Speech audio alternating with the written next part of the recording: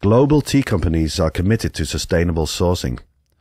European consumers increasingly buy certified sustainable tea, often without even knowing.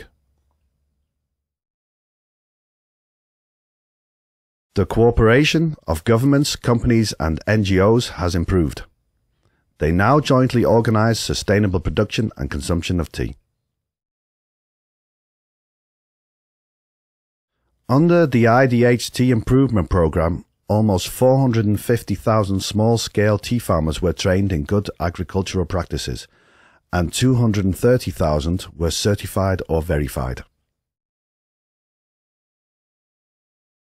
Market demand for certified tea supported tea smallholders to improve their tea growing practices, increasing their yields significantly. Most progress has been made in Kenya, the world's biggest export market for tea. 538 farmer field schools were set up. All 560,000 smallholders of the Kenyan Tea Development Agency will be certified in 2013. Farmers raise their yields and quality of production.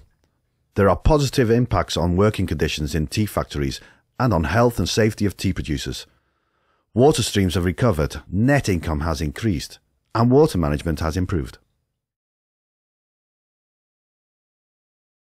KTDA manages 2 factories in Rwanda.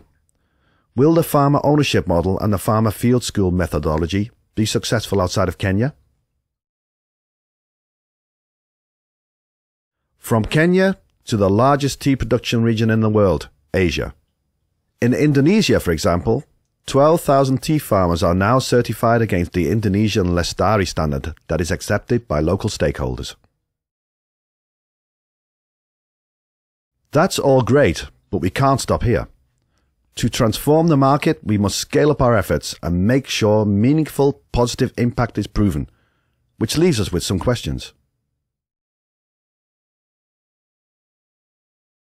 Can we make sustainable tea production a self-propelling mechanism with a proven business case for smallholder tea farmers? How can we implement large-scale sustainability in the tea markets of India, Indonesia and China? How to increase local ownership? And maybe the most important question, how can we create and prove impact on more complex economic, social and environmental issues?